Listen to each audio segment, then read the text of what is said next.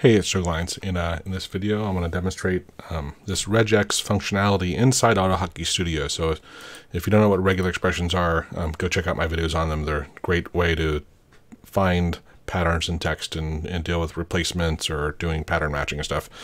This video is not about regex explicitly. It's more about a tool in Studio that you can use to affect text in Studio. It's easier to demonstrate this to explain it. So I'm gonna hit Alt-M and let me get to my regex selection or selected dialog. Now in here, actually, you know what, let me get back because I want to demonstrate this. If you have it highlighted and then you pull it up, so regex selected dialog, it's going to pre-populate up here with the text that you had selected. And in here, we're going to look for the needle. And so let's say, first off, if I wanted to grab digits, so I'm going to put it in a subpattern and let's do D plus, and over here, let's just do $1, $1, because that's the first pattern. And let's go back and over here, let's do star, there we go. And let's wrap this in quotes. So actually that, now this pattern 1 is this one, not this one. So each one of these is numbered.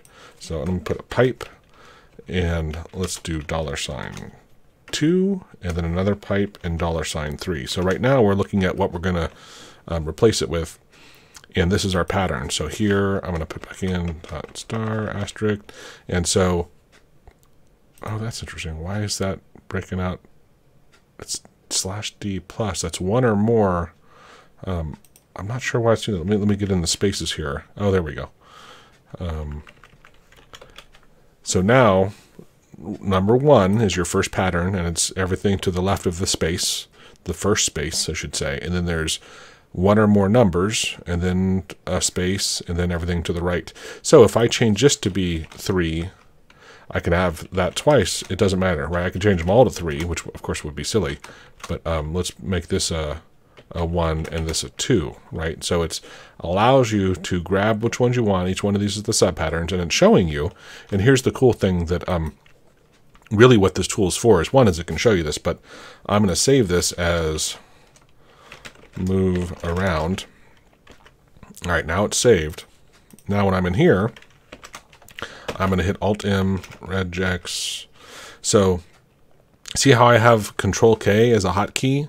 So I can come up here and pull this, but I have Control-K. So when I'm on here, I'm going to highlight it. I'm going to hit Control-K, and it's going to say, hey, do you want to do the move around thing you just defined? Yeah, I do.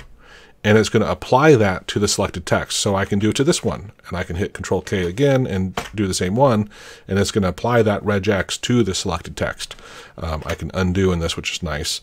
So that's the thing, is if you have text that is often in a certain pattern and you want to move things around, or let's say I wanted to add message boxes to each variable, right, that's common to limit, you could go through and do the pattern match, put a message box in front of each one, or put the name of the text first, wrap it in double quotes or something. It allows you to do that. Again, it's for text within Studio.